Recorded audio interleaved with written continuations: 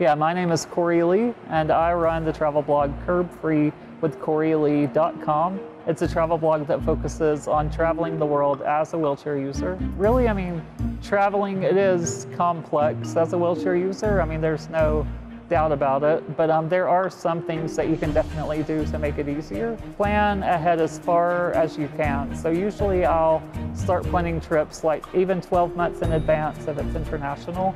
And then if it's domestic, at least, a few months in advance. And that really just kind of gives me more time to, Google and figure out, what attractions are accessible, or is transportation within the city accessible, or do they have taxis, and kind of, navigate all the details that go into traveling as a wheelchair user. The hardest part of traveling, for me anyway, and I think for a lot of other wheelchair users, is flying, because, I always worry about the wheelchair getting damaged during flight, and actually being transferred onto the plane is a pretty scary process for me. One time I was arriving back home in Atlanta at the airport, and when they brought the wheelchair up, the whole joystick had been smashed to pieces, and it was undrivable completely, and so that was probably the worst, and I had to be pushed out of the airport manually. And to make the flying process a bit easier, you could bubble wrap parts of your wheelchair. Definitely, if any parts of your chair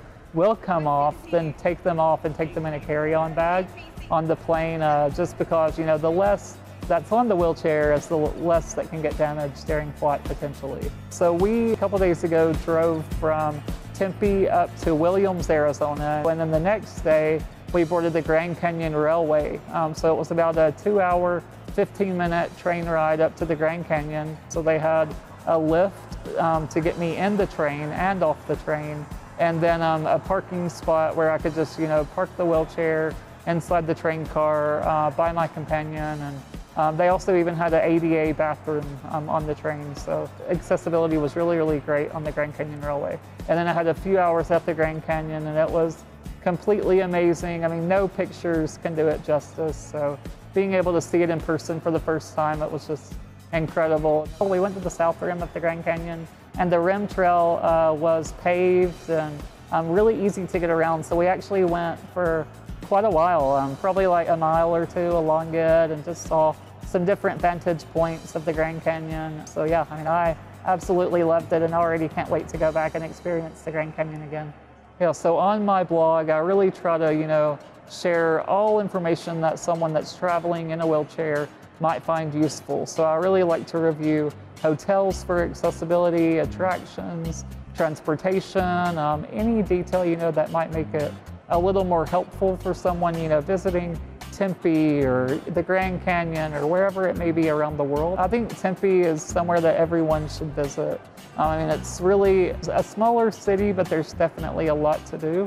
So even, just rolling along Mill Avenue and visiting all the restaurants and the shops and bars. And I think Tempe is a really great destination for anyone that wants to experience Arizona and what all it has to offer. I think the Ability 360 here in Phoenix is absolutely amazing. I wish that we really had these facilities all over the country. I would love to have one back home near Atlanta. Every ounce of detail that you could imagine for accessibility has really been implemented and thought of carefully. The walking track has a special surface for people with prosthetics, and even the gym equipment in the fitness center is accessible. So that's something that you really never see anywhere else. Absolutely incredible here at Ability 360.